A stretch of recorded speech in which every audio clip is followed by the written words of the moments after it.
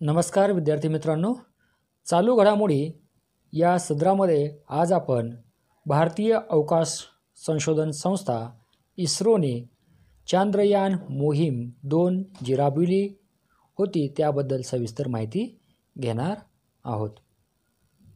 तत्पूर्वी आपण गुरुदेव यूट्यूब वाहिनीचे अजूनही सभासद झाला नसाल तर गुरुदेव यूट्यूब वाहिनीला सबस्क्राईब करून लवकरात लवकर सभासद व्हा। विद्यार्थी मित्रांनो, दिनांक 6 सप्टेंबर 2019 शुक्रवार रोजी मध्यरात्री चांद्रयान 2 चंद्राच्या पृष्ठभागावर उतरणार होते, परंतु चंद्रापासून 2.1 किमी अंतरावर असताना लँडर विक्रम याशी इस्रोचा संपर्क तुटल्यामुळे ही मोहीम अर्धवटच राहिली, त्यात आपल्याला अपयश आले।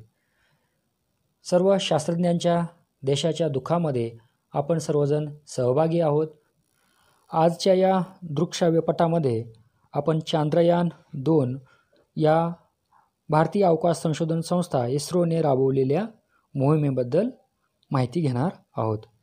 चांद्रयान 2 मोहीम 15 जुलै 2019 रोजी पहाटे 2:21 चांद्रयान 2 चंद्राच्या दिशेने झेपावणार होते, पण काही तांत्रिक अडचणीमुळे चांद्रयान 2 मोहीम पुढे ढकलण्यात आली।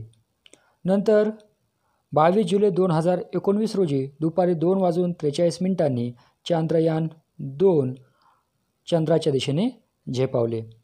चांद्रयान 2 चे प्रक्षेपण आंध्र प्रदेशातील सतीश धवन अंतरिक्ष केंद्रातून केले। चांद्रयान 2 चे प्रक्षेपण इस्रो या भारतीय अवकाश संशोधन संस्थेने केले। चांद्रयान 2 साठी जे रॉकेट वापरलेले आहे चांद्रयान 2 चे प्रक्षेपण करण्यासाठी, त्या रॉकेटचे नाव आहे GSLV Mk3। या चांद्रयानाचे एकूण 3 भाग होते: ऑर्बिटर, लँडर आणि रोवर। रोवरचे नाव होते प्रज्ञान। प्रज्ञान हे नाव संस्कृत शब्दावरून घेतलेले आहे। प्रज्ञानचा अर्थ होतो बुद्धी। लँडरचे नाव विक्रम असे होते। चांद्रयान 2 मोहिमेअंतर्गत भारत देश चंद्राच्या दक्षिण ध्रुवावर उतरण्याचा प्रयत्न करणार होता। दक्षिण ध्रुवावर उतरण्याचा प्रयत्न करणारा भारत हा पहिला देश असून, जर ही मोहीम यशस्वी ठरली असती तर चंद्राच्या दक्षिण ध्रुवावर पोहोचणारा भारत हा पहिला देश ठरला असता। याआधी चंद्रावर यान पाठवणाऱ्या देश आहेत रशिया, अमेरिका, चीन, त्यानंतर भारत देशाचा 4था क्रमांक लागतो। चांद्रयान मोहीम जी भारतीय अवकाश संशोधन संस्था इस्रोने राबवली, त्या मोहिमेचे संचालक ऋतू करिधाल आणि प्रकल्प संचालक वनिता मुथय्या हे आहेत। या चांद्रयान मोहिमेमध्ये जे यान बनवले त्याचे वजन आहे 2379 किलोग्रॅम, तर त्यामध्ये लँडरचे वजन होते 1471 किलोग्रॅम आणि रोवरचे वजन होते मात्र 27 किलोग्रॅम। मिशन 2चे एकूण वजन 3877 किलोग्रॅम, म्हणजे साधारणतः 3.8 टन। GSLV Mk3 रॉकेटचे वजन होते 640 टन। याला बाहुबली रॉकेट असेही म्हणतात। या GSLV Mk3 रॉकेटची उंची आहे 43.4 मीटर, म्हणजे 142 फूट। त्याचा व्यास आहे 4 मीटर, म्हणजे 13 फूट। GSLV Mk3 रॉकेट बनवण्यासाठी 375 करोड रुपयांचा खर्च आलेला आहे। याच्या 3 स्टेज आहेत। चांद्रयान मोहीम जी राबवली त्या मोहिमेचे प्रमुख 3 उद्दिष्टे होती। पहिले उद्दिष्ट चंद्रावर पाण्याचा शोध घेणे, दुसरे उद्दिष्ट चंद्रावर खनिज पदार्थांचा शोध घेणे आणि तिसरे उद्दिष्ट म्हणजे चंद्राच्या पृष्ठभागाची माहिती घेणे, चंद्राच्या पृष्ठभागाचा अभ्यास करणे। चांद्रयान मोहिमेसाठी या प्रकल्पासाठी खर्च 978 कोटी रुपये होता। सध्या भारतीय अवकाश संशोधन संस्था म्हणजे इस्रोचे अध्यक्ष हे के शिवन आहेत। इस्रोचे मुख्यालय कर्नाटक राज्यातील बेंगलोर या ठिकाणी आहे। बेंगलोर ही कर्नाटक राज्याची राजधानी आहे। भारतीय अंतरिक्ष संशोधन संस्था म्हणजे इस्रोची स्थापना 15 ऑगस्ट 1969 रोजी करण्यात आली होती। चांद्रयान 2 या मिशनसाठी 2542 किलोग्रॅम तेल वापरले. चांद्रयान पृथ्वीपासून चंद्रापर्यंत पोहोचण्यासाठी 2542 किलोग्रॅम तेल वापरलेले आहे. अंतरिक्ष मंत्रालय, भारत सरकारचे जे अंतरिक्ष मंत्रालय आहे त्याचे अध्यक्ष प्रधानमंत्री नरेंद्र मोदी आहेत. याआधी भारताने चंद्रावर चांद्रयान मिशन 1 मोहीम राबवली होती. ती मोहीम 22 ऑक्टोबर 2008 रोजी राबवली होती.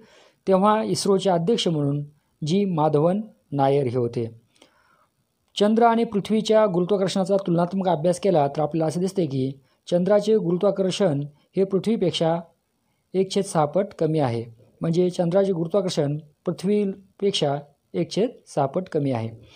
चंद्राचे आणि अंतरिक्ष स्थितीचा अभ्यास करणारे शास्त्राला सेलेमोलॉजी असे म्हणतात. चंद्र आणि अंतरिक्ष यांच्या स्थितीचा अभ्यास करणारे शास्त्र म्हणजे सेलेमोलॉजी.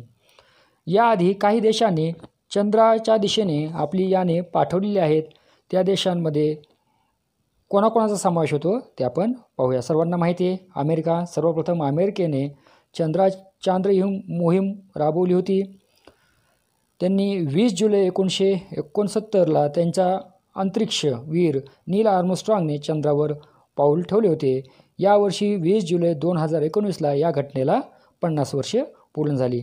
त्यावेळेस 3 अंतराळवीर चंद्रावर पोहोचले होते. त्यामध्ये सर्वप्रथम नील आर्मस्ट्रॉंग, दुसरे एडविन ऑल्ड्रिन, तिसरे मायकेल कॉलिन्स हे तिघेही अमेरिकेचे होते. चीनने चांद्रयान मिशन राबविली होती. त्यांचे जे चंद्रयान आहे त्याचे नाव चांग-ई-4.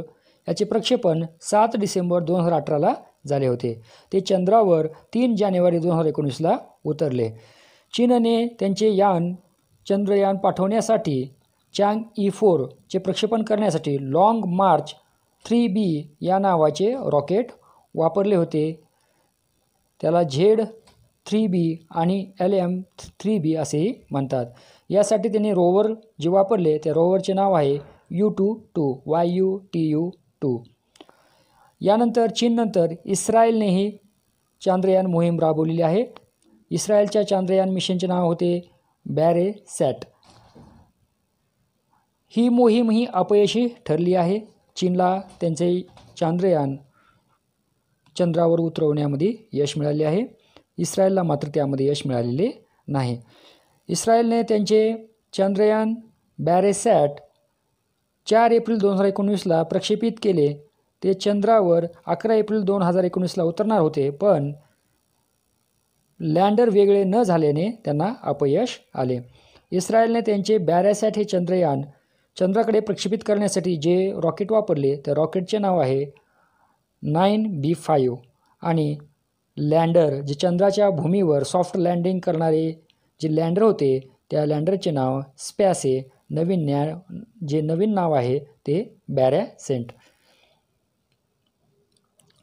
याआधी अमेरिकेने सर्वात प्रथम चंद्राच्या दिशेने आपले यान प्रक्षेपित केले होते. अमेरिकेचे यान 20 जुलै 1969ला चंद्रावर पोचले.